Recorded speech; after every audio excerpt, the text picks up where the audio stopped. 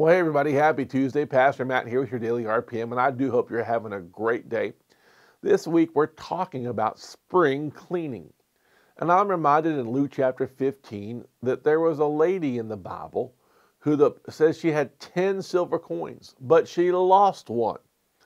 And then the Bible tells us what she did. It says she lit the lamp, she swept her house, and she searched diligently until she found it.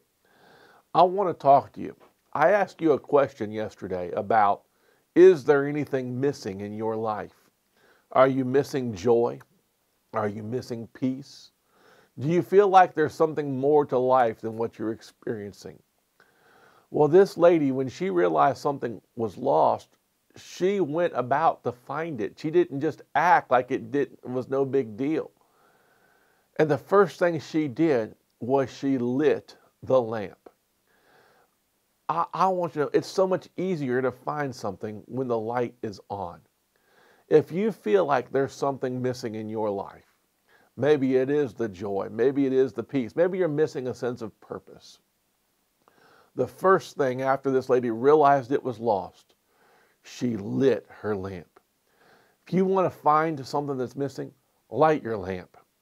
Get in the Word of God. The Bible tells us that the Word is a light unto our feet and a lamp to our path.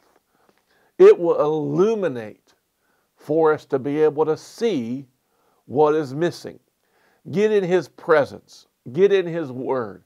Get in the house of God.